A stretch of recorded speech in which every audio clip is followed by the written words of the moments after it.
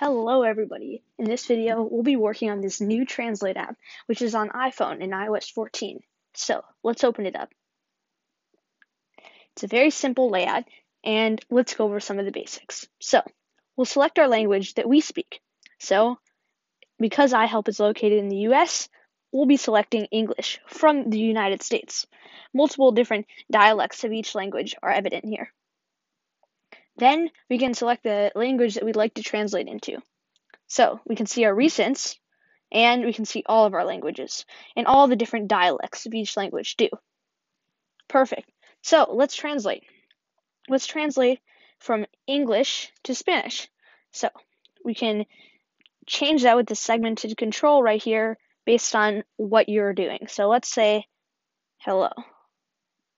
Simple phrase, probably most people know this, and it will translate immediately into hola. So let's hear that out loud, because if you're not sure how words are pronounced in another language, you can just click this play button right here.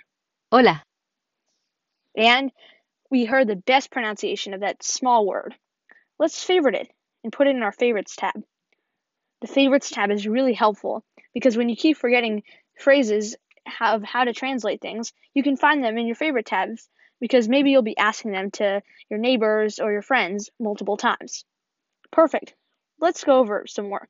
So, right here, we can translate from someone speaking in Spanish, or for you speaking into Spanish into English.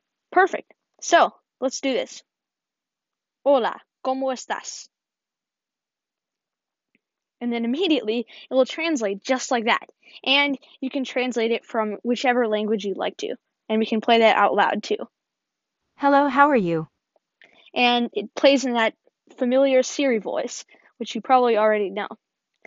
Let's click on this dictionary, and we can see all of these explanations on what those words mean. And since this is English, most people know this. Perfect. So, those are some Translate app basics. See you in the next video. Make sure to like, comment, and subscribe.